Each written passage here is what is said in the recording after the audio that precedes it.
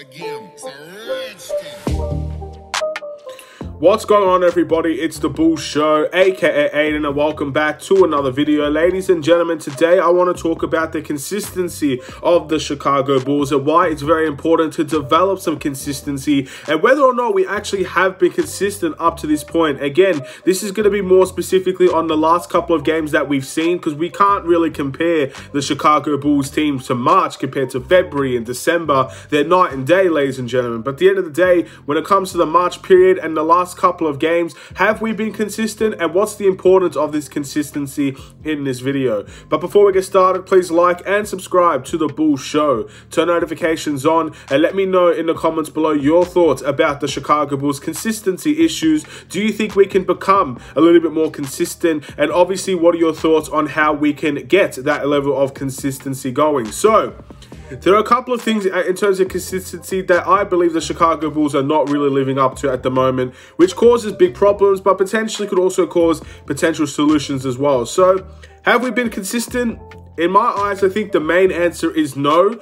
And the biggest one is what many players and coaching staff is starting to say, what many people outside of the Chicago Bulls players, the fans, what they're starting to say. And of course, the actual quarters themselves, the different types of quarters the Chicago Bulls are having. So in the last 3 games for the Chicago Bulls, if you're looking at the Cleveland game, again, terrific first half of that game. Unbelievable. It almost felt like we're watching the good old Chicago Bulls, the Bulls of February, the Bulls of December, the Bulls of January, stuff of that nature. We're seeing the best we could possibly get out of the Chicago Bulls. And then in the second half, we turn into the Bulls that we don't want to see. The really bad defensively, the lack of ball movement, the team isolation, and stuff of that nature, which is extremely upsetting to see. But that is a prime example of what the Chicago Bulls are going through in almost every single game. Game against the Pelicans, we have 3 good quarters. Of course, some of them are better than others, but in the fourth quarter, we absolutely just give the Pelicans the win in that game. That is definitely something that shows our level of inconsistency. Same with the New York Knicks. Our first quarter in that game was really, really strong. We had a good level of, I guess, of dominance in that first quarter. And then after that, it was relatively even, and then we ended up losing the game because of that, because we allowed the Knicks to come back mainly in that second quarter. So the quarters itself are a level of inconsistency on its own. So that's definitely something to be worried about. Again, we want to have consistency. We want to play with all 4 quarters. Stacey King even said something similar in the game against Washington, where you can't just play 2 quarters of basketball and expect to walk away with wins. And it's very, very true, which is why our wins are also very inconsistent. Again, we're versing some winnable games here, ladies and gentlemen. We got a couple of games in the last 4 that we expected to win. But out of all of those, Cleveland, we won the game. Pelicans, we lost that game. The Knicks, we lost that game. And the Wizards, we ended up winning that game. That's a very inconsistent level of performance in terms of winning and losing against some of the winnable teams. Teams that are arguably struggling. Teams that are fighting for a play-in spot rather than trying to avoid the play-in spot like we are. So we're obviously a little bit higher in terms of our standing and our quality above those teams. But still, we continue to show that we have lack of judgment sometimes. Maybe it's a lack of urgency. Maybe it's a lack of awareness. I'm not really sure. But we can't seem to get the job done against some of those teams. So that is something that needs to be changed as well. And that shows our level of inconsistency. And of course, the players are themselves saying it. Zach LaVine said something like, we have to make sure that we don't get punched in the mouth or sucker punched by these teams. That obviously shows a little bit of level of inconsistency as well, because some games we can do that. We can make sure we're not punched in the mouth. And obviously in some other games, again, against winnable sides, we end up getting sucker punched in the mouth and we don't recover from it.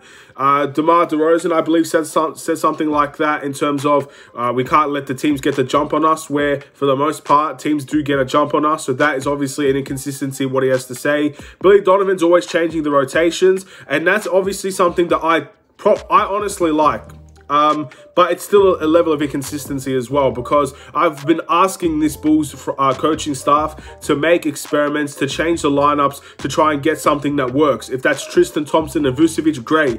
Recently, it was Alex Caruso and Ayo Dosunmu starting together. Before then, it was just Alex Caruso replacing Ayo Dosunmu. So at the end of the day, there's rotations, there's changes trying to be made to find the best possible solution. So I personally don't have a problem with the inconsistency in the starting lineup, because for the most part, But outside of March, our lineup has been very consistent in terms of the main guys will be starting. Guys like Javonte, Vucevic, Levine, DeRozan, all of them will be starting. So it's a very good consistency in that area, but that level of inconsistency in the starting lineup and trying to find experiments and matchups and adjustments that do work, that's a positive of the inconsistency the Chicago Bulls are forming today.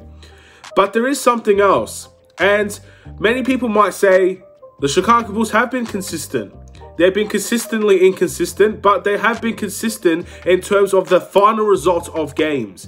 In the last 5 games for the Chicago Bulls, we failed to score 110 points in all of those games. Again, look at the Pelicans. We scored 109. The Bulls and the Cavs, we scored 98. The Knicks and the Bulls, we scored 104. The Wizards and the Bulls, we scored 107.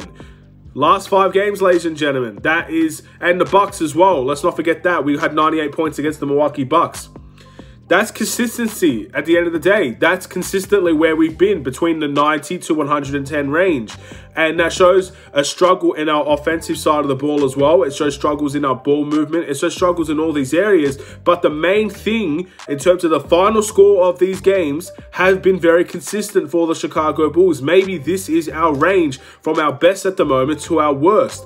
That is something that we do need to look at, because month of February, once again, I can't always harp on the month of February. It was a great month for the Bulls. But if you look at that month specifically, we had a lot of 120, 130 point games. We had at least over 110 for some of those games as well. It was a much better stretch offensively for the Chicago Bulls. So I think it also shows consistency in how other teams want to play the Chicago Bulls. We saw it with the Knicks. We saw it a little bit with the Wizards, the way that they want to double team DeMar DeRozan, the way that they want to try and get the ball out of his hands at the top of the key so he doesn't get into those easier spots to score those mid-ranges. Game plans, ladies and gentlemen. All of these teams have game plans for the Chicago Bulls, and it shows in our score lines, in my opinion. So this seems to be the type of team that we're being at the moment. A team that's relatively inconsistent in our ball movement, a team that's relatively inconsistent in our performances, relatively inconsistent in our lineups and the changes that we make, relatively inconsistent in terms of, I guess, winning and losing these games. But most importantly, we're consistent in terms of the final results of this game as well.